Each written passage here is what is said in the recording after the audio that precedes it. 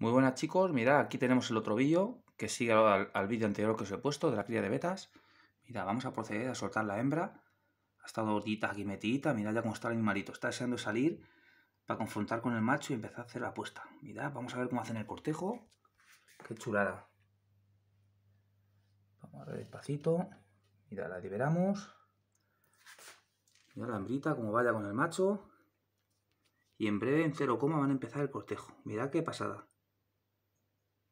Mirad la hembra. Acaba de salir en el animal, se está aclimatando un poquito. Lo que es estar en más espacio de agua. Mirad. Ahora ya está encerrada, mirad ya cómo va para el nido. Mirad, ya está preparando. Así somos capaces luego, en el ratito que estén haciendo la apuesta y conseguimos grabarlo. Y subimos otro vídeo para que lo veáis. Qué chulada.